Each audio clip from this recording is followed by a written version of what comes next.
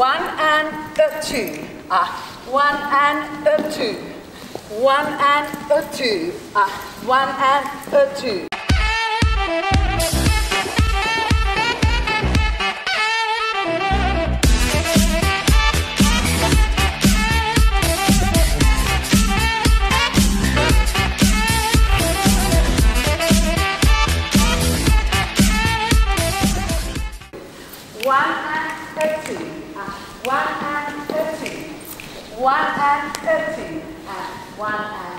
Thank you, very good.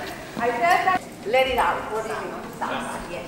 So, first thing is of course timing. So we all know Samba has a special timing because of the bounce action. So you can kind of a little bit give me the bounce feeling, yes. So bounce feeling is there, and it's obviously inside your body as a movement, compression, and that will define the timing of the feet as well. So in a way, when we do the timing of the feet, for the basic timing is 3/4, 4/1. I'm kind of going a little bit forward. If somebody feels like, okay, I've never heard that, please ask me or say I heard it. You can go a bit slower, but I try to pack it in. So 3/4, 4/1, 3/4, 4/1, 3/4, 4/1, 3/4, 4/1. Yeah, so that's the foot timing. Body timing, half, half, half, half, half, done. Yanka, tanka, tanka, done. Half, half, half, half, half, half.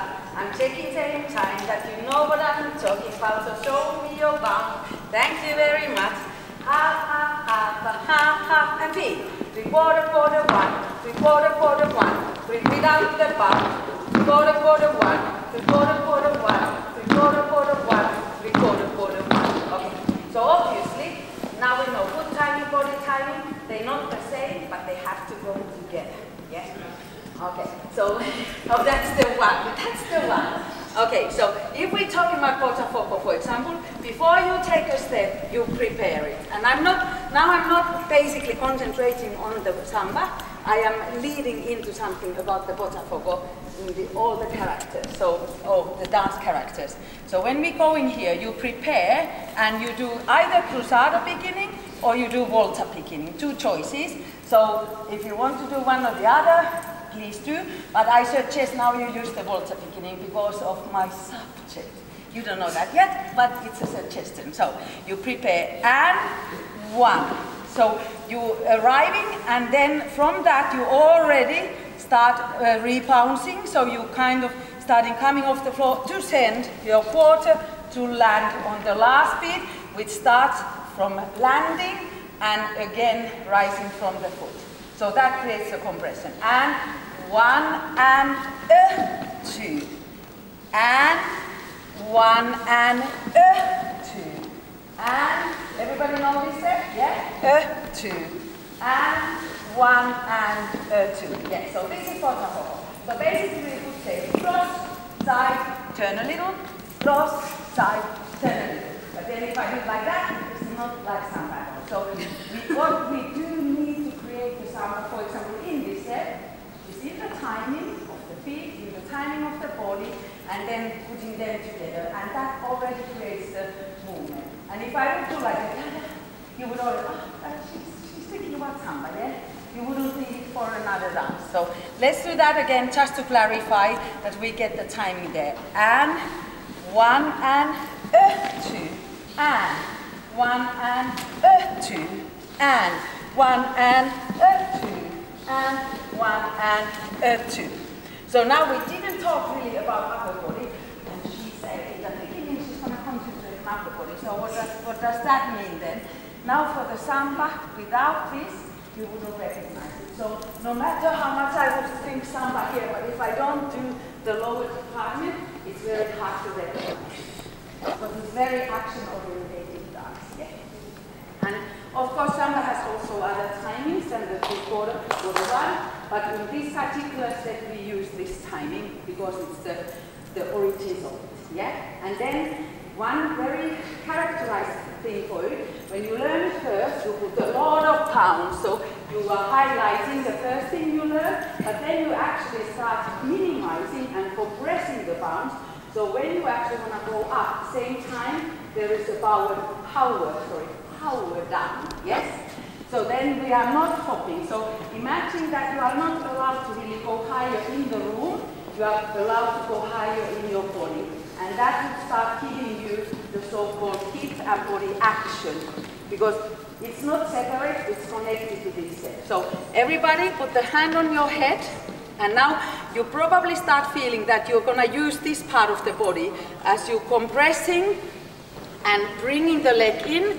You're straightening the leg, but you are not letting it go up. So you start feeling inside the body that there is this compression and power towards each other. Then crossing to the volta, yeah?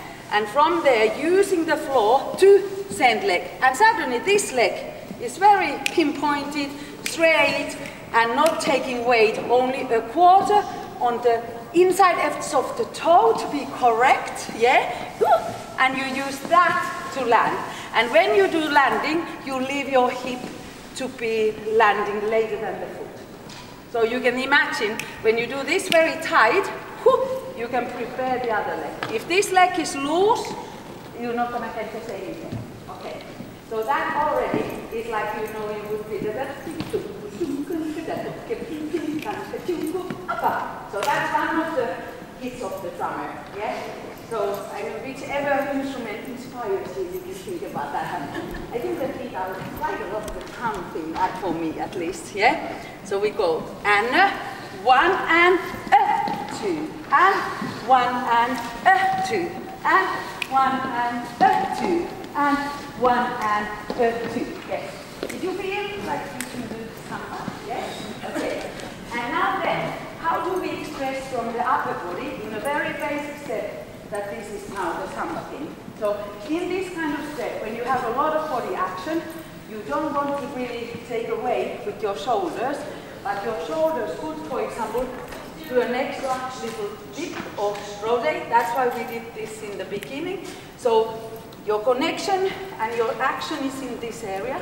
Your shock absorbance is here. So this action from the hip doesn't go through to the shoulder, because we see a lot of like movement that it kind of runs through this area. But if you think like in a car, you have a shock absorbance.